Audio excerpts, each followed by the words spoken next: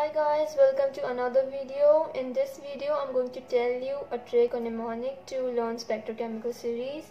अभी spectrochemical series हमको सबको पता है, बहुत ज़्यादा important series है. और ये होती क्या है? ये basically ligands की एक list है जो कि strength of their interaction with metal ions बताती है. ये strong ligand होता है, weak ligand होता है और ये CFT में यूज़ होती है बेसिकली. और CFT बहुत बहुत बहुत इंपॉर्टेंट टॉपिक है हमारे लिए, और जी में जे एडवांस नीट सब में बहुत ज़्यादा इंपॉर्टेंट है ये. तो उसको याद कैसे करें, उसके लिए मैंने एक स्टोरी बनाई है. उस स्टोरी में हमारे पास आते हैं विराट कोहली जी. ये स्टोरी स्टार्ट होती है विराट कोहली से, जो कि हम सबको पता है कि बहुत ज़्यादा फील्ड में एग्रेसिव है और बहुत ज़्यादा स्वैग करते हैं. लाइक वो अपना 100% देता है, लेकिन स्टिल स्वैग करना कोई अच्छी बात हुई ना.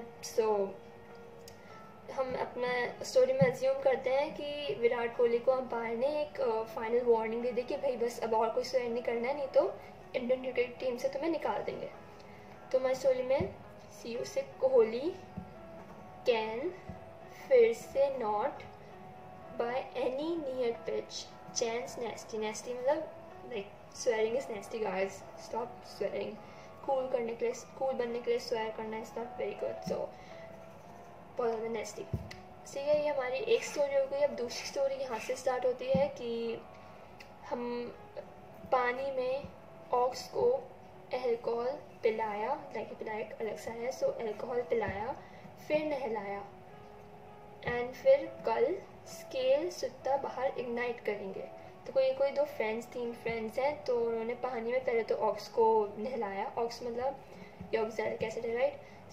ऑक्स को सबसे पहले तो उन्होंने ऑक्स को सबसे पहले अल्कोहल पिलाया, फिर उनको नहलाया. अब वो सोच रहे कि कल स्केल सुत्ता बाहर इग्नाइट करेंगे. I guess it's very understandable. Is it a word, but I don't know. ये स्टोरी अब हो गई है एंड ये बहुत इजी है याद करनी. एक दो बार लीगेंस लिखना, एक दो बार इसको रिपीट करना, बहुत आराम से याद हो जाएगी एंड बहुत ज़्यादा इंपॉर्टेंट है. So please learn it guys. And I hope you enjoyed this video, so don't forget to like and subscribe, and like if you like what I'm doing here, and suggest if you want to suggest anything to make a video on something.